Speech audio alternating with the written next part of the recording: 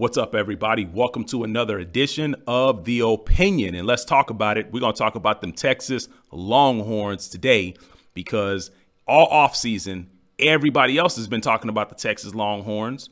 Obviously, they're new to the SEC, so they've been getting a lot of hype in the SEC. So we're going to talk about them as well. So headed into the 2024 offseason, or in the 2024 offseason, all of the media outlets within college football have really been talking up Texas. They've really been the talk of the town, not just, in the SEC, but in all of college football. And then we just concluded SEC Media Days last week, which obviously came with the SEC preseason poll, and Texas is rated number 2 coming out of Media Days headed into the season in the SEC preseason media poll. But also amongst the talking heads around the country, they're really high on Texas. Some of them believe Texas has a chance to win the SEC, if not compete for it, and at least just get to the SEC championship game in their initial year. And I'm here to tell you that the Texas Longhorns headed into the 2024 season are the most overrated team in all of college football.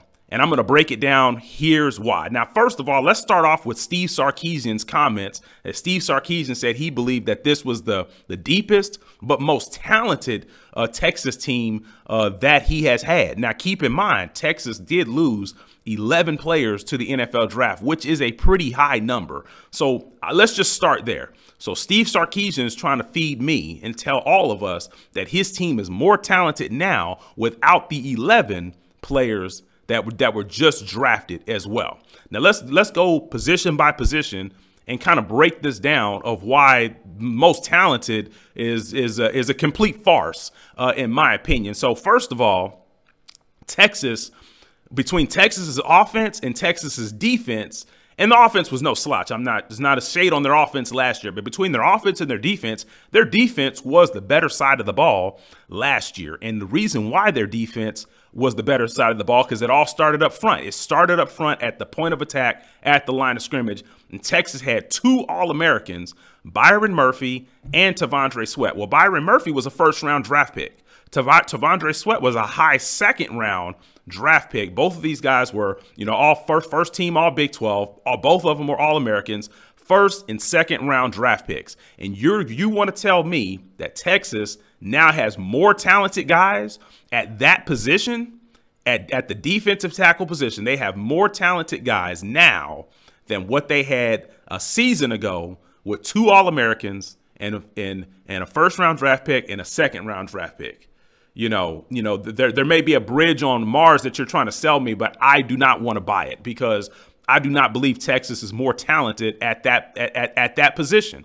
Let's go to linebacker. They had Jalen Ford. Jalen Ford was a two-time first team All Big 12, racked up over 100 tackles in each of his last 2 seasons, I believe, at Texas. He's no longer there. He also got drafted to the NFL. And then you have guys like Ryan Watts, no longer there. You got Terrence Brooks, who entered the transfer portal, and their defensive passing secondary, their pass defense was not really that good a season ago. Texas was one of the worst pass defensive teams in all of the country, and so now you are replacing those guys. I know they got Clemson transfer Andrew Makuba. I know they got Malik Muhammad, who's a rising younger player. But there's no way you're going to tell me that Texas is more talented when basically your backups to the guys who were giving up a bunch of yards are now going to be the guys playing, in addition to an Andrew Makuba.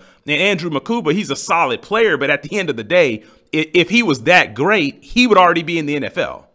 So you kind of have to look at it from that perspective. I'm not saying that he can't play in the NFL, but if he was so great, he would have had a high enough draft grade that when he left Clemson, he would have went to the NFL. So that tells you that he's just a pretty nice player, but he's not an elite player at his position as well. Now let's shift over to the offensive side, because I just told you that last year the defense between Texas's defense and Texas offense, Texas defense was the better side of the ball. The offense was no slouch. And the reason why they were no slouch is because you had Xavier Worthy, you had Adonai Mitchell, you had Jatavian Sanders, you had Jordan Whittington, And then you also had Jonathan Brooks. All those guys are gone. All those guys are gone. So I just told you that the defense was the better side of the ball between the defense and their offense. And you just lost all of your playmakers. Xavier Worthy, a first-round draft pick, had tied for the fastest 40 time. And you're telling me that you're more talented without a guy who can take the top off of the defense without a pseudo, Tyreek Hill type of player. I'm not saying he's as fast as Tyreek Hill, but I'm just saying for Texas, he was that type of player for Texas. Now, I understand that, they picked up Isaiah Bond. They got some guys in the transfer portal. But at the end of the day, these guys they got in the transfer portal, if these guys were that great, if they were eligible to go to the NFL, they'd be first-round draft picks just like Xavier Worthy. I believe Adonai Mitchell was, a second-round, third-round draft pick? So they had Adonai Mitchell. They added Adonai Mitchell last season in the transfer portal, and he fit in nicely. And then you had Jordan Whittington, who is just, Mr. kind of all everything in terms of the knowledge of the game. Very, very, very knowledgeable, had been there for a long time. And Jatavian Sanders, whoever drafted him in the 5th round, they probably got a steal because he probably wouldn't have slipped to the 5th round had he not had some of those injuries middle of the season as well. And then Jonathan Brooks, end up getting hurt, probably would have led the nation in rushing last season had he not gotten hurt. So you don't have him. I understand they got C.J. Baxter, but C.J. Baxter did not really impress me last year. And here's why. You compare C.J. Baxter to Oklahoma's running back Gavin Sawchuk, who really didn't start playing until the last 6 games of the season. And C.J. Baxter played all season, albeit a backup role. Gavin Sawchuk didn't really start playing till the end of the season, and he still was not the all-time carrier for Oklahoma, and he outrushed C.J. Baxter last season. So I'm not saying C.J. Baxter is not going to be good, but I'm just saying that he's not.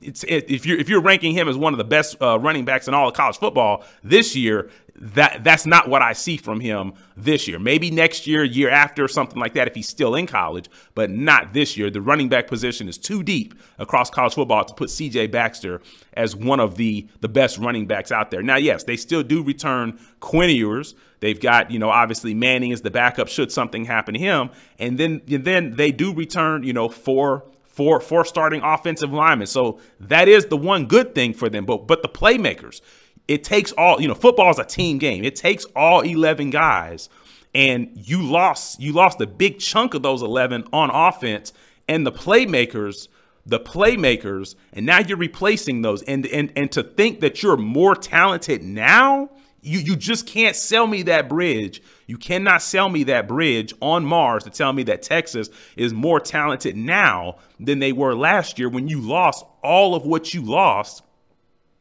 via the NFL draft, and then obviously the transfer portal with Terrence Brooks as well. So at the end of the day, I feel like Texas is the most overhyped team headed into the 2024 season because they will not live up to the expectations of what people have placed on them. And the reason why is because they're just not there yet as a program. Some people think that I've heard some people say that they believe Sarkisian and Texas are at the same place that Georgia's at right now, where they can lose a bunch of players and still reload. Well, let's keep in mind this Sarkisian's entering his 4th year. But really, this is only, if he's building a team for his vision, this is only Sarkisian's 3rd recruiting class. Because when he first was hired, you remember he was hired after January 1st. So that 2021 recruiting class was already intact. So if you're building a team of Sarkisian's vision, this is only his 3rd recruiting class. Georgia, compare that to Georgia. Georgia didn't get to the spot where they're at now to where they can lose, 10 to 15 players in the draft and still come back and reload till 2021. Now, keep in mind, Kirby Smart was at Georgia, or Kirby Smart's been at Georgia since 2016. So that's 2016, 2017, 2018, 2019, 2020, 2021. It took him 6 years to really build that depth. And you're trying to tell me that Sarkisian now has it in year 4, in a year that not even Saban had depth like that at Alabama, and not even Georgia had depth like that. And then you even go to some of the other teams like Clemson when Dabo. It took Dabo longer than 4 years to basically build that depth. So once again, you can't sell me that bridge on Mars trying to tell me that Texas is now at the level of Georgia when they're just not. And you're going to see that this year, because when you compare it to last year, all the players that Texas had, the 11 players that they had that went to the draft, the two All-Americans, the first-round draft pick, the second-round draft pick, and so forth and so on, they struggled with Iowa State, struggled with TCU, struggled with Houston, struggled with Kansas State, lost to Oklahoma, and now they're going into a much tougher conference. Although they got the easier of the schedule between them and Oklahoma and a few others in the SEC, they're still going into a tougher conference. And now you don't have those 11 players that went to the draft. So, yes, I think Texas is the most overhyped team coming into the 2024 year. They're preseason ranked top 10. I'm going to predict that Texas does not finish the season in the top 15. Now, to say they won't finish in the top 25, they are in the SEC, so they will get the benefit of the doubt there, but they will not finish the season in the top 15. You can book it, mark it down. What do you guys think? Is Texas the most overhyped team? Is there somebody else that's the most overhyped team? Do you think that I'm crazy? I don't think I'm crazy. I will make a follow-up to this at the end of the year. We will see, but I believe Texas is the most overhyped team for all the things that I named. You can't say that I'm lying. Leave your comments down below, and other than that, I'm out.